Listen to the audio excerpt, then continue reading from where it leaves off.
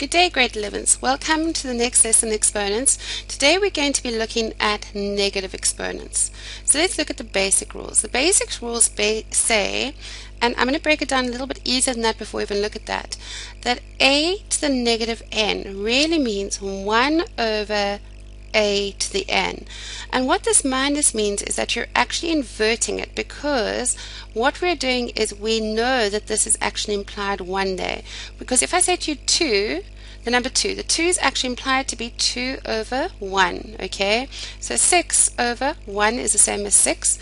So a is the same as a over 1. So now if I go a to the minus 1, I'm saying it's 1 over a to the 1, and this n is the power that it's 2. So if we look at this basic example here, you've got a to the minus n over b. What has it done? It's taken it to the other side. It's basically gone other side of the quotient line, so therefore it is, or the fraction line, therefore it is 1 over a to the n to the b. But it works both ways. If you have a negative on the denominator, then what does it do? It takes it up. Okay, right. And then finally, same as the other rules, the product rule, if you've got a over b to the negative n, then obviously by the product rule that becomes a to the negative n and b to the negative n. So they've got a to the negative n, b to the negative n. But what does the negative mean? It means you need to take it to the other side of the fraction line. So this becomes basically 1 over a to the n, so therefore it's a to the n, and there's b to the n. So the negative just means that you're taking it to the other side of the fraction line. Let's do a couple of examples. So if we had y to the negative 7, remember there's an applied 1 over here, so that is the same as 1 over y to the 7.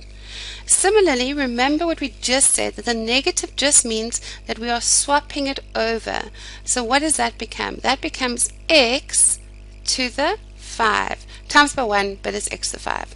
And again, we're going to do exactly the same as what we did in the previous example now. What happens is, this is going to go down to the bottom, and the negative at the bottom means it has to go to the top.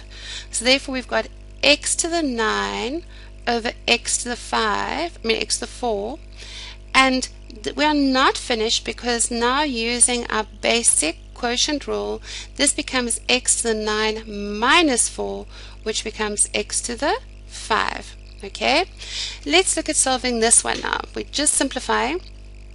So the first thing I do, as always, is I look to see if I can cancel anything, because cancelling is one of the favorite things I have to do in algebra. And we can see that 12 goes into 24 twice. So I go 12 goes once, 24 goes 2. So I'm already left with 2 x to the 6. And what does this x to the minus 8 mean? The minus 8 means I take it to the top. So it becomes times by x to the 8, which then can be written as 2, okay, times by x to the 6 plus 8, which is 14. I just want to show you something else about this. If we left it as 2x to the 6 over x to the negative 8, and we use this quotient rule over here, do you see it become 2 times x to the 6 minus 8, which becomes 2 times 6 to the 6, minus times minus is a plus, so 6 plus 8, which becomes 2x to the 14. And the reason that's important is because one day you're going to do examples where there's loads of these things, and if you can simplify it by bringing everything to the top and just adding and subtracting as required, you'll actually realize that these exponent problems are actually really easy. Let's look at another example. Another couple of examples. So if we go over here, again, first thing I'm going to do is factorize out my numbers. So 3 goes into 12 4 times. So what am I left with? I'm left with x squared y to the negative 3 all over 4x to the 6 y cubed. And if you're feeling intimidated, what we can do is we can now take the negatives to the bottom. So we're left with, okay, x squared 4x to the 6, and then y cubed times y cubed. And what do you do with that? We add the indices. So we're left with x squared over 4x to the 6 y to the 6, and then we know that that becomes, we can cancel that out, so that it becomes x times x over 4x to the 6, y to the 6, so those cancel and you're left with a 4. But let me show you the other method, which I really like, and I think it will help you a little bit. If we go back to this original question, let me just write it out again. 3x squared y to negative 3 over 4x to the 6 y cubed. Now if you, oh sorry, that's a 12. That's the original question. If you take the numbers, separate them out. So basically you got 3 over 12, which is a quarter. So we've got a quarter times by. And then we use the basic quotient rule. So you've got x squared minus 6, because the 6 is at the bottom, times by y to the minus 3 minus 3, because that's minus 3, minus the 3 because that's the bottom. Then do you agree you've got a quarter, x to the negative 4, y to the negative 6. And then since we know the negative means that it has to be at the bottom of the fraction, if it's at the top currently, we know that that becomes 4 x to the 4 y to the 6. So I don't mind how you do it. There are lots of different methods, but as long as you're obeying the rules, you can do any of the methods. Let's have a look at this question. Now again with this question, remember what we did was we said the product rule, this negative 2 applies to every single thing in the bracket.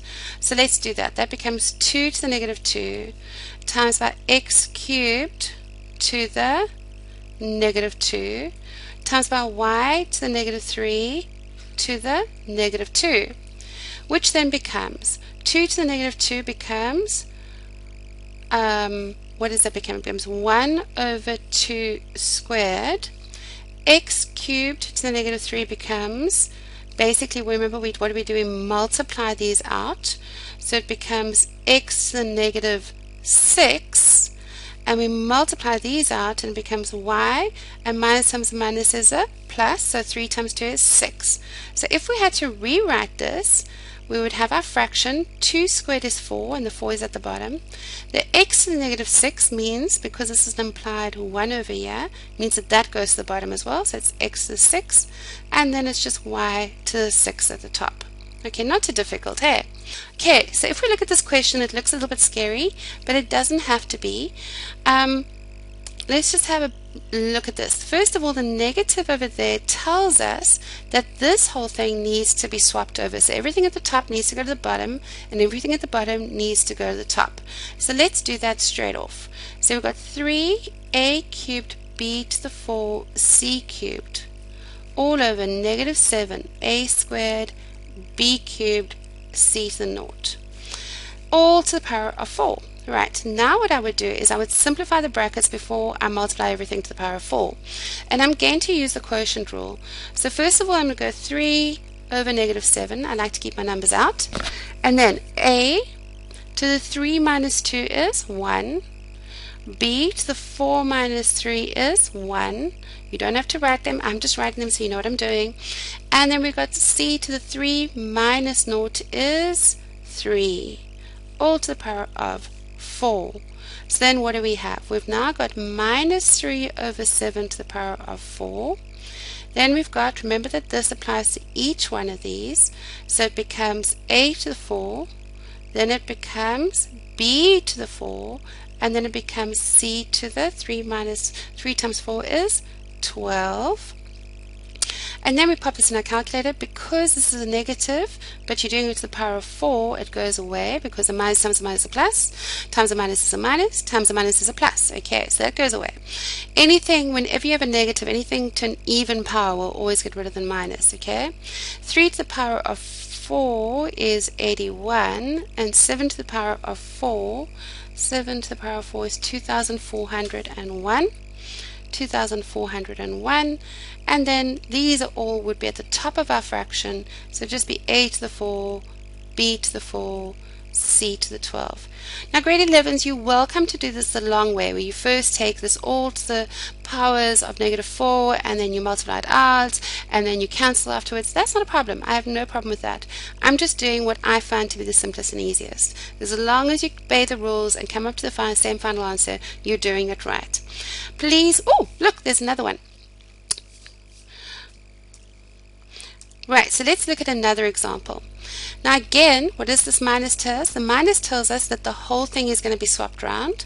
So we're going to go 3a squared b cubed c to the 7 all over minus 2a cubed b squared c to the 0 all to the power of 2.